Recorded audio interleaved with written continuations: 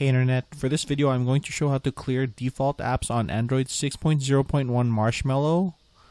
This is a Nexus 6, but this method should work for any phone running Android Marshmallow.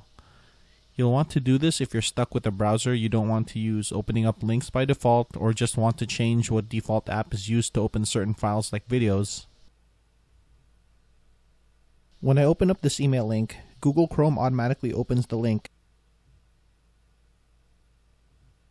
What if I want to change the default app that opens the link? Here's how. Go back, Apps, Settings, Apps,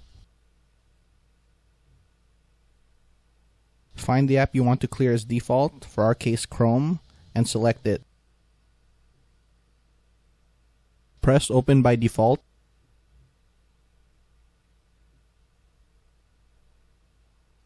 Press Clear Defaults.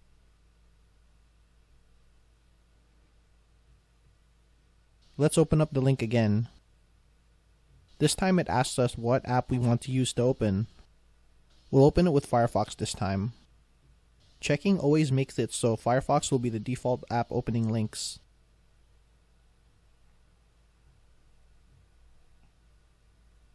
And that's it.